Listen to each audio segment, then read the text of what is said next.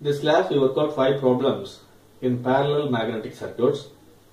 Problem number 1, a parallel magnetic circuit with 3000 turns in its central limb is shown in figure.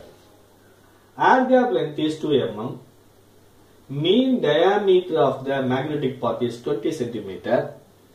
Calculate current I which must flow through the coil so as to produce a flux of 1.1 milliwebers in the central limb. The cross-sectional area of the outer limb is 4 cm square. Cross-sectional area of the central limb is 8 cm square. This is pi by 2, this is pi by 2. In parallel circuit we have to consider half. The total circumference is pi d. This is pi d by 2. This is part 2, this part is pi d by 2. First step we have to find the flux density in the central limb. That is pi by cross-sectional area of the central limb. Pi is given 1.1 into 10 power minus 3. A is given 8 into 10 power minus 4. Therefore, flux density in the central limb is 1.4 webers per meter square. Similarly, we have to find what is the flux density in the outer limb. B is equal to pi by 2 because it's a parallel circuit. Pi by 2, 1.1 into 10 power minus 3 divided by 2, that is equal to 0.55 into 10 power minus 3. Cross-sectional area is given 4 cm square, 4 into 10 power minus 4. Therefore, flux density in the outer limb is 1.4 webers per meter square. Here the B value is same in the central limb as well as the outer limb. We can find the value of H from the BH curve. For 1.4 webers per meter square, H value is 870 ampere turns per meter. That is taken from the BH curve. Next step we have to find the length of the outer limb. That is the magnetic path length. That is pi d by 2. Total is pi d. This is pi d by 2. Since it's a parallel circuit. So the length of the outer limb is equal to pi into d. D is mean diameter of the magnetic path 20. Therefore 20 into 10 power minus 2 divided by 2. That is equal to 0.314 meters. Air gap length is given 2 mm. That is 2 into 10 power minus 3 meters. We can find the actual length of the magnetic path. Actual length is this part to this part. So that is the length of the outer limb minus length of the air gap. Length of the outer limb is 0.314 minus air gap length is 2 mm. 2 into 10 power minus 3. That is equal to 0.312 meters. So this is the length. This length is 0.312 meters. The next step, we can find the MMF in the outer limb. You know the value of H. H is equal to 870 into length of the outer limb, that is equal to 0.312, that is equal to 271.44 ampere turns. Similarly, we can find the MMF in the air gap. That is H, magnetic field intensity in the air gap is equal to B divided by mu naught into mu r. B is equal to 1.4, mu naught is equal to 4.10 power minus 7, mu r is equal to 1. Therefore, H is equal to 111.408 into 10 power 4 ampere turns per meter. Once you know the value of H, we can find the MMF in the air gap. We know the length of the air gap is given 2 mm. Therefore, 111.408 into 10 power 4 into 2 into 10 power minus 3. That is equal to 2228.16 ampere turns. The next is, we have to find the MMF in the central limb. The length of the central limb is diameter 20 cm. H value you know 870. 870 into 20 into 10 power minus 2. That is equal to 174 ampere turns. The total MMF is equal to MMF in the outer limb plus MMF in the air gap plus MMF in the central limb.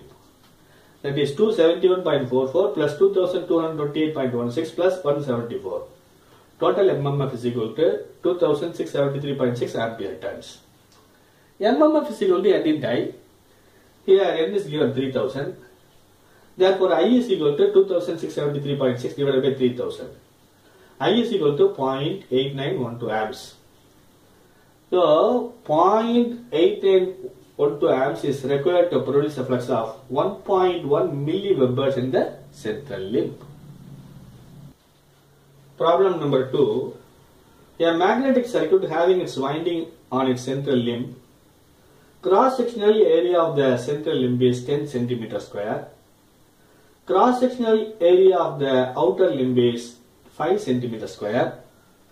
The effective length of the central limb is 15 cm. The effective length of the outer limb is 30 cm. Number of turns is 1000. Calculate the current I required to flow through the winding to produce a flux of 1.4 milliwebers in the central limb. H is equal to 870 ampere turns per meter. Draw the equivalent circuit. That's the question. First step, we have to find the flux density in the central limb, that is equal to pi by A. Here A is the cross-sectional area of the central limb, that is given 10 cm square, 10 into 10 power minus 4. Pi is given 1.4 into 10 power minus 3. Flux density in the central limb is equal to 1.4 Tesla. Flux density in the outer limb is equal to pi by 2. Because it's a parallel circuit, divided by cross-sectional area of the outer limb. Pi by 2 is equal to 0.7 into 10 power minus 3. A is equal to 5 into 10 power minus 4. Flux density in the outer limb is 1.4 Tesla. We can find the MMF in the central limb, that is equal to H into effective length of the central limb, that is 870 into 15 into 10 power minus 2, that is equal to 130.5 ampere turns. MMF in the outer limb is equal to H into effective length of the outer length, 870 into 30 into 10 power minus 2, that is equal to 261 ampere turns. Total MMF is equal to MMF in the central limb plus MMF in the outer limb, 130.5 plus 261, that is equal to 391.5 ampere turns. MMF is equal to N into I is equal to 391.5, N is given 1000, divided by 1000, that is equal to 0.3915 amps. So 0.391 amps is required to produce 1.4 milliwebers in the central limb. This is a equivalent circuit. Problem number 3. The magnetic circuit is shown in figure. Its relative permeability is 800. Cross-sectional area of the outer limb is 3 into 10 power minus 4 meter square. Cross-sectional area of the central limb is 6.25 into 10 power minus 4 meter square. The effective length of the magnetic path L1 is equal to 12 centimeter. The effective length of the magnetic path L2 is equal to 20 centimeter and L3 is equal to 20 centimeter. Air gap length is 1 mm. Number of turns is equal to 500 to establish a flux of 100 into 10 power minus 6 webers in the air gap. Neglect leakage flux, find the current I. That's the question. First step, we have to find the flux density in the air gap. That is equal to pi by A. Here pi is given 100 into 10 power minus 6. Cross-sectional area of the central limb is equal to 6.25 into 10 power minus 4. Therefore, flux density in the air gap is equal to 0.16 Tesla. We can calculate magnetizing force H in the air gap is equal to B by mu naught into mu R. B is equal to 0.16. Mu naught is equal to 4 pi into 10 power minus 7. Mu R is equal to 1. Therefore, magnetizing force in the air gap is equal to 1.27 into 10 power 5 ampere turns per meter. We can calculate MMF in the air gap, that is equal to H into length of the air gap. Length of the air gap is given 1 mm. 1.27 into 10 power 5 into 1 into 10 power minus 3, that is equal to 127 ampere turns. The second step, we have to find MMF in the path L1. Here flux density is 0.16 Tesla. We can find the magnetizing force developed in the length L1 is equal to B by mu naught into mu R. B is equal to 0.16. Mu naught is equal to 4 pi into 10 power minus 7. Mu R is equal to 800. Therefore, H is equal to 159.15 ampere turns per meter. We can calculate MMF. MMF is equal to H into length L1. L1 is given 12 centimeter. 159.15 into 12 into 10 power minus 2, that is equal to 19.098 ampere turns. That is the MMF developed in the length L1. Since path L1 and L2 are same, the total flux divided between these two paths, pi is equal to pi by 2. That is, this is pi by 2, this is pi by 2. That is 50 into 10 power minus 6. We can calculate the magnetic field intensity B in the path L2. That is equal to 50 into 10 power minus 6 divided by area, cross-sectional area is given 3 into 10 power minus 4. That is equal to 0.167 Webbers per meter square. We can calculate the magnetizing force H is equal to B divided by mu naught into mu R. Here B is equal to 0.167, mu R is equal to 800, mu naught is equal to 4.10 power minus 7. Magnetizing force H is equal to 166.12 ampere turns per meter. We can calculate MMF developed in the path L2, that is equal to H into L2. Here L2 is given 20. 166.12 into 20 into 10 power minus 2, that is equal to 33.224 ampere turns.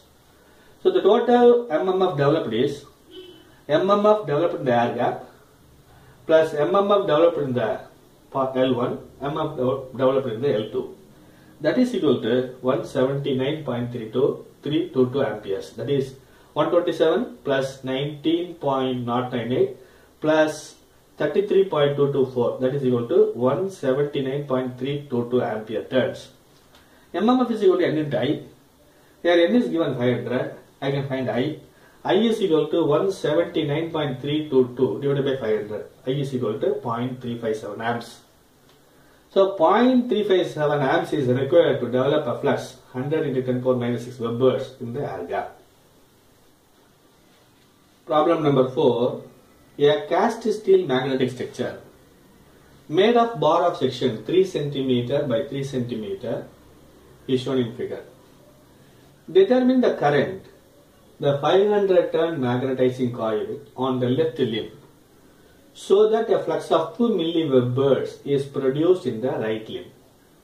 Relative permeability mu R is equal to 600, neglect leakage flux.